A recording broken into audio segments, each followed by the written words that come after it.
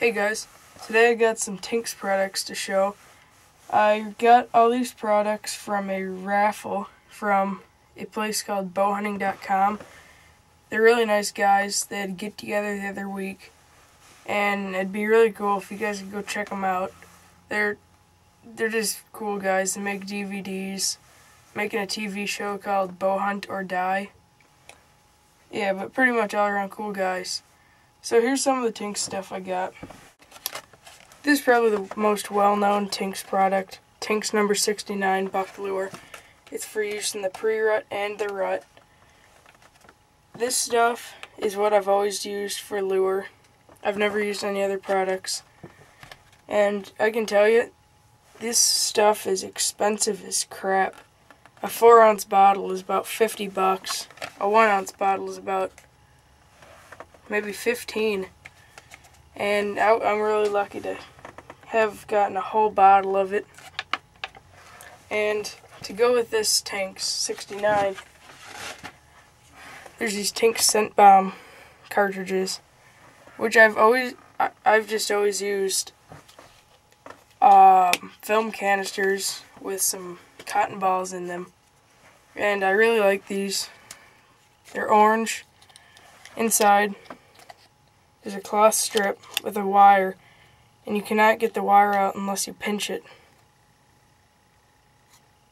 I really like that. It's a big step up from a cotton ball. They stick in there, and there's also, it's orange, so you can use it as a yardage stake. It also has a piece of reflective strip tape, so if you lose it, if you're hunting at night and you go to pick it up, you won't lose it. That's a very cool product I like. The next is the Power Scrape by Tinks. This stuff is, you can either make a mock scrape, and then you put the Tinks Power Scrape into the bottle, hang it off a tree branch, and then every couple of hours it will release one drip, and it's pretty cool. This thing, it can tell whether it's night or a day, and it won't drip at night to save the liquid in there. So you can make either, or you can use either a mock scrape or an existing scrape.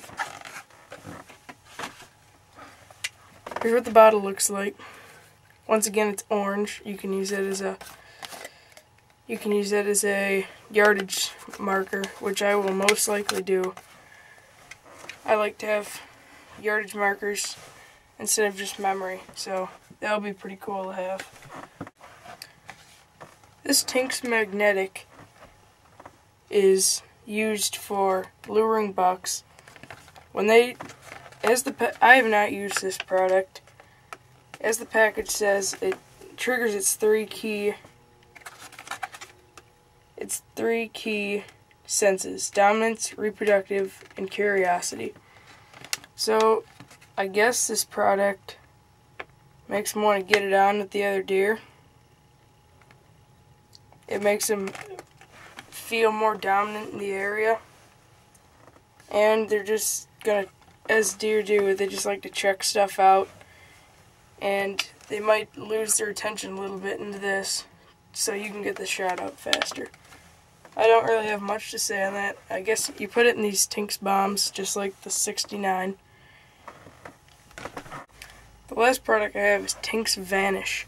This is the odor eliminator spray from Tinks, which I never knew they had odor eliminator. I thought Tinks was a luring company only, but I was surprised to get this when I got my gift bag from the raffle. I really like this stuff. I haven't used any yet. I've actually never used scent killer in the woods. I have a bottle of scent killer, which I just bought this year, and I was just spraying some in my scent blocker storage box for my clothes. Just sprayed a little bit extra in there. But I'm going to be using the Tinks Vanish. It's in a nice can. You can spray it any angle, even completely upside down, with an even stream. At least that's what it says. It's no aerosol. And I'm really excited to use this product this year. I'm really excited for the deer season this year. I'm hoping to get some good footage. See you guys.